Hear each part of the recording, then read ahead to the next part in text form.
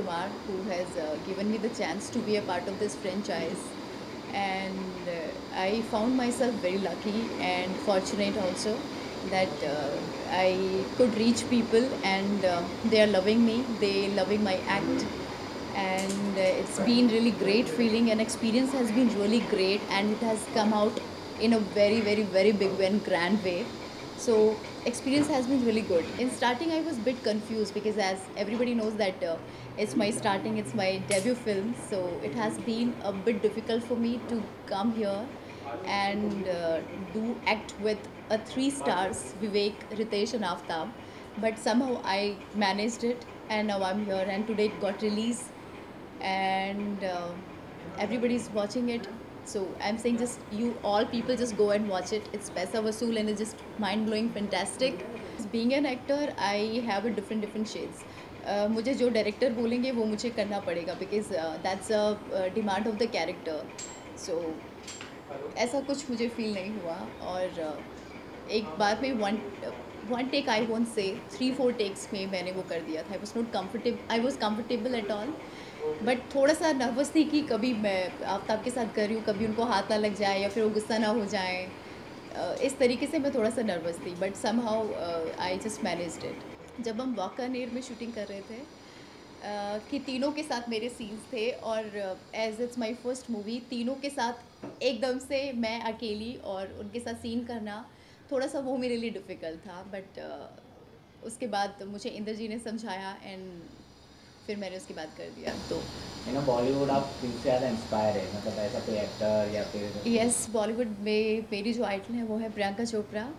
तो उससे सबसे ज़्यादा इंस्पायर हूँ मैं. और एक्टर में everybody, every Khans and Hrithik Roshan, everyone. Particular एक का नाम लेना चाहे तो किसे देंगे आप? Particular Salman Khan. Okay ma'am, आप साउथ में भी काम कर चुकी है और बॉलीवुड में आपका डेब्यू है. कहाँ सबसे ज़्यादा एंजॉय कर रहे हैं? मुझे सबसे अच्छा लग रहा है बॉलीवुड में, because this was my dream and I always wanted to do it. तो यहाँ पे बहुत मज़ा आ रहा है और मुझे यहीं से स्टार्ट करना है. मैंने पहले टॉलीवुड के बारे में सोचा नहीं था. जब से मैं दिल्ली से मुंबई शिफ्ट हुई हूँ, तब से मैंने बॉलीवुड के बारे में सोचा, and my dream it came true now. Different क्या लगा आपको साउथ में और बॉलीवुड में? साउथ में बॉलीवुड में no, there is nothing different. जैसे यहाँ पे प्रोफेशनल है वैसे वहाँ पे लोग प्रोफेशनल हैं, तो दोनों जगह मुझे सिमिलर लगा. कोई चॉइस नहीं है. मेरा भी एक सॉन्ग आ रहा है, नेक्स्ट मंथ वो रिलीज़ हो रहा है. टाइटल नेम इज़ मनमानी. तो I guess it's a sensuous also and it's a love song. It's both. So it's going to be amazing. As people, they accepted me as an actor, and I'm sure that they will be accepting me as a singer also. जैसे हम देखें कि ज़्यादा करके बॉलीवुड में movie leak हो रही है, जैसे आपकी ग्रेट हैंड लीक हो गई और उड़ता पंजाब हो गई थी. बालाजी की 2 फिल्में लीक हो गई हैं, तो आप इस बारे में क्या कहना चाहिए? इस बारे में I have no clue about it, but I don't think so कि it's gonna affect much, because जो मूवी की जो स्ट्रेटजी की हुई है, आई गेस वो उतना ही करेगी. मुझे लग नहीं रहा कि लीक होने से कोई फ़र्क पड़ेगा, बिकॉज जिसको थिएटर में जाना है वो थिएटर में ही जाएगा और वहाँ पे जाकर ही फिल्म देखेगा.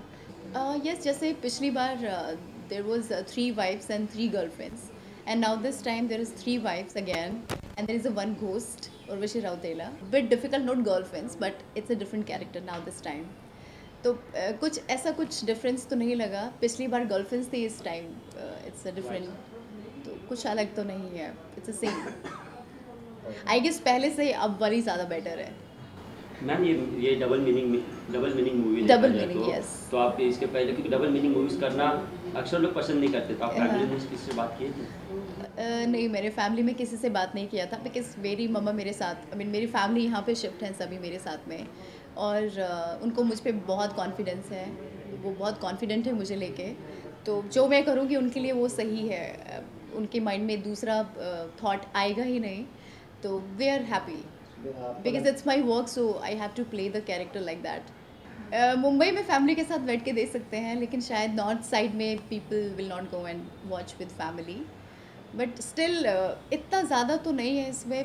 People they can watch it with family also.